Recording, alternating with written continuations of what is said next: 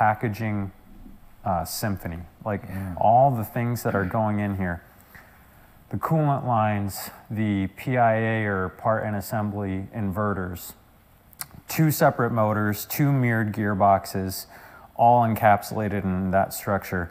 It may just kind of look simple or cool, but it is. There's a lot of engineering and cross-functional teams that I would bet every last dollar spent a lot of time going through, making sure that every line had its home, making sure that where needed, right, local application of abrasion wrap is applied, and everything looks really tight. It looks tight and it looks engineered. And again, people have asked me about the Model S Plaid, and is it really what it is, you know, what it's claiming to be. And I mean, you just look at this, who's got anything like this? Nobody. So I'm very impressed, hugely impressed with what I've seen and heard. I never worked on the S or the X before, so that's why Jordan's here helping us out. But well, what do you think of the difference between this and the other one? I think it is almost an entirely new generation of vehicle. I think they are leaps and bounds where they were on the first one, and I think that they've done a lot of things to really establish themselves as a legitimate automotive OEM. And then in some cases beyond that, right?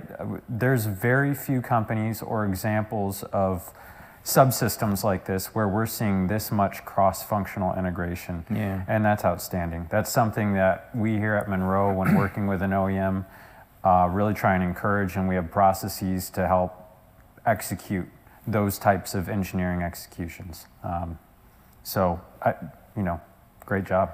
I think basically that what we're looking at is a culture that is nobody else has. Yeah. I mean, I worked for almost every big OEM on the planet, and I can tell you, it doesn't matter whether you're in Germany or Japan or here in the United States, cranking out something like this where you're crossing party lines continuously. I mean, at the end of the day, everything's politics inside of an engineering department.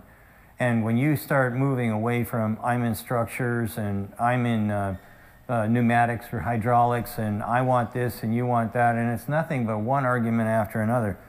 When you look at this, like you said, a symphony, this is truly a good way to put it. I mean, to make this stuff happen, you've got to have a different kind of a culture, and they've obviously figured it out over there, because the guy that has this job and that job is not the guy that's got this job or that job. So we're looking here at people that have to work together, and I don't know how they blend them. I don't know how they make them together. I've never had the opportunity to go inside of the inner workings of Tesla. So. But I'm really impressed. Every time I see something, I'm impressed.